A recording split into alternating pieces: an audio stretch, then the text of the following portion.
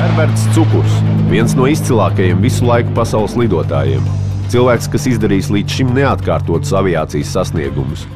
3 zvaigžņu ordeņa pirmās šķiras kavalieris, Latvijas armijas kapteinis, aviokonstruktors, kas vēl pirms Irbīša uzbūvēja pirmo Latvijas zemplāksni. 1965. gada marta pirmajās dienās Pasaules preses aģentūras pāršalca šaušalīga vēsts. Montevideo, kādā apdzīvotas vietas Karasko mājā, atrasts slavenā lidotāja Herberta Cukura līķis. Pie ķermeņa atstāta zīmīte ar parakstu. Tie, kas neaizmirst.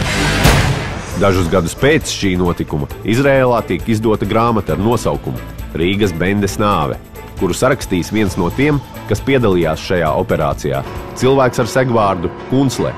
Grāmata izklāsta notikumu gaitu un šīs operācijas motivāciju. Tā kā grāmatā izklāstītā versija līdz šim nav pārbaudīta un izvērtēta, bet apgalvojums, ka Herberts Cukurs bija kara noziedznieks, nav guvis dokumentālu apstiprinājumu, savukārt Latvijas tiesībsargi mākslīgi iesaldējuši šīs lietas izmeklēšanu, nolēmām noskaidrot patiesību. Risinot šī notikuma rēbusu, mūsu filmēšana atklāja šokējošus faktus.